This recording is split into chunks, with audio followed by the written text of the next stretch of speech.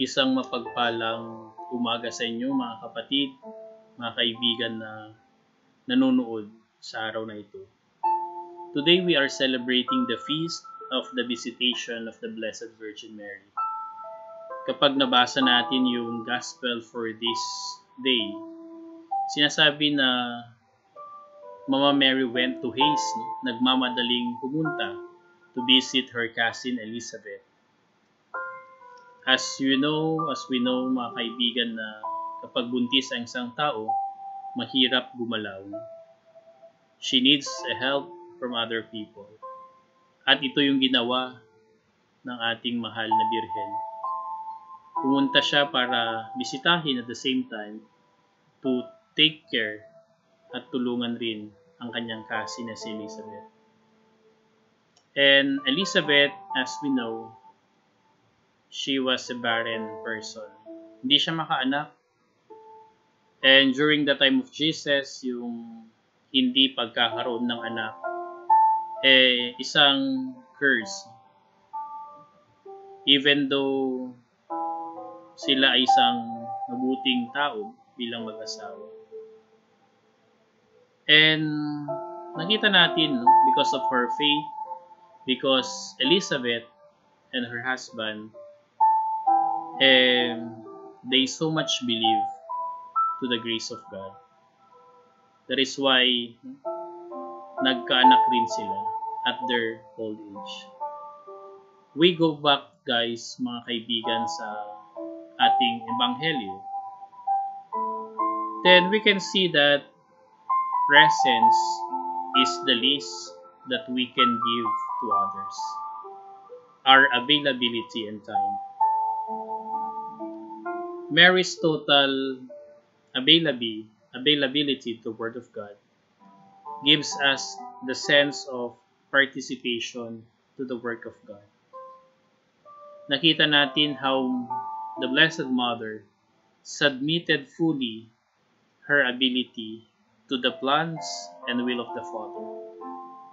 Her fiat to the plans of God placed herself to whatever plans or whatever God wants to happen with her. Her yes made her participatory to the saving word of God. And there are three things that we need to remember. Una, the availability to listen.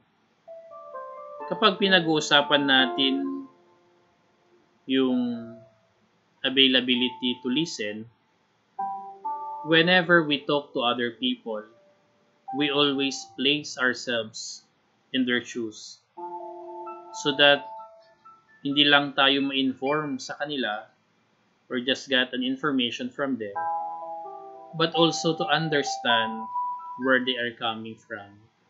Saan ba sila nanggagaling? Bakit this is the way they act? This is the way how they converse with us. It also involves full attention and not half-hearted attention. So listening, mga kaibigan, is not about our ears, but involve all our senses. So find time, have or be available to listen to whatever people is saying to us. Second thing to remember, the availability to encounter. It is more than meeting, but encountering the person. Sabi, mga kaibigan ni Bishop Ambo, all of us possess the face of God. So tuwing nakikita natin yung ating kapwa-tao, sana nakikita natin ang mukha ng Diyos. Whenever we make ourselves available to others, we encounter God's presence in each one of us.